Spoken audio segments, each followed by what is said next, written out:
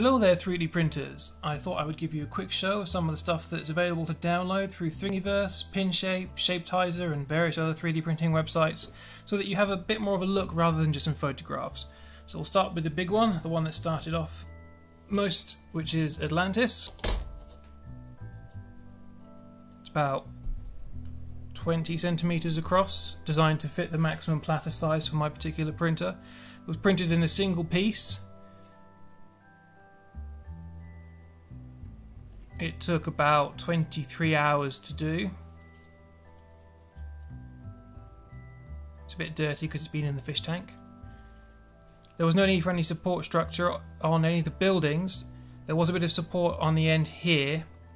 And generally speaking, I would recommend that you print the base off separately and then print the buildings and glue them on if you want to have the absolute best finish possible on the buildings themselves. Next is the most popular thing that I've done so far by a long shot, which is the Fallout vault-tec symbol badges. This version is not quite the same as the version which you can download. There's a little bit more detail on the one that's available on Pinshape and Shapetizer. Just a bog standard one there. I also do a version which has got vault numbers on, which is available for download. Both of these use my standardized magnet holder and pin adapter, which go in a slot in the back. So these have holes in for magnets. The magnets which you need are linked in the description, which go in these holes, or if you just have a baby pin, you print off this adapter which slides in there, pin through it, and you can attach it to your clothing. I have the Star Trek Voyager EMH mobile emitter with the same standard fitting on the back. This one was done before I decided to do the pin, so that's how it looks now. This one's just a slightly tattier version on the front. So the main thing that's different between this one and other ones I've been able to find online is there's a little bit of detail that I've thrown in there on the circuit board section, so you don't need to find a PCB to put in. But if you want, I can do a version without that, that's not a problem.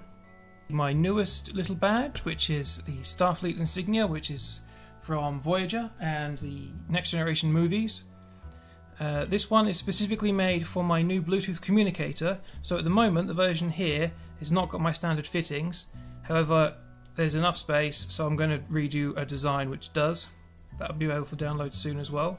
It's a mobile phone stand specifically intended for the Xperia Z series. It definitely works with the Z1. It should work with the Z2, 3, 4 and the 5, which is being leaked at the moment. It has a bit of an alien theme to it with Weyland-Yutani Logo.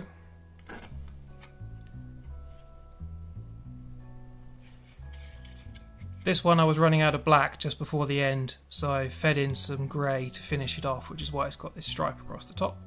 The version that's available for download for free has got Weyland-Yutani written across the front. However, if you do want your name across there, I'm more than happy to provide a customized STL file for download after you make a purchase through Pinshape. So those are my current things. I'm obviously working on a lot more. I have Stargates and puddle jumpers, and there's so much more to see. So check out our channel, check out my items, like, subscribe, share the video, and enjoy your 3D printing.